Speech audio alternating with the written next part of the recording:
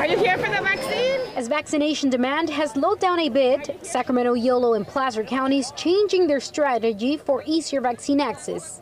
We saw the success. Clearly, it was success. Almost 50% of the Yolo County population has been vaccinated, but there are still thousands of people that have yet to receive their dose. Some people might not feel comfortable going to a big county clinic if they don't speak English, for example. An effort also being pushed by Sacramento County this morning at the Gulch Flea Market. We have multiple languages.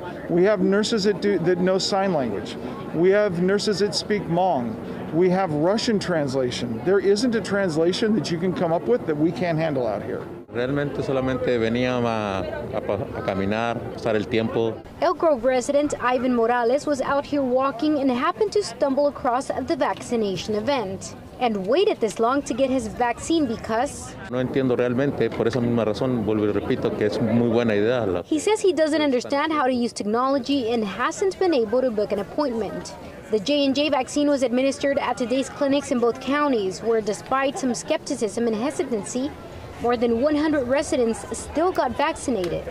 I feel that it's probably the best one, I think. And being that it's only the one shot, that's what I prefer instead of going for the two. That way the time is not taken away from work. The Johnson & Johnson vaccine has shown to be overwhelmingly safe. It's not paused anymore, and it wasn't very many people that had this reaction.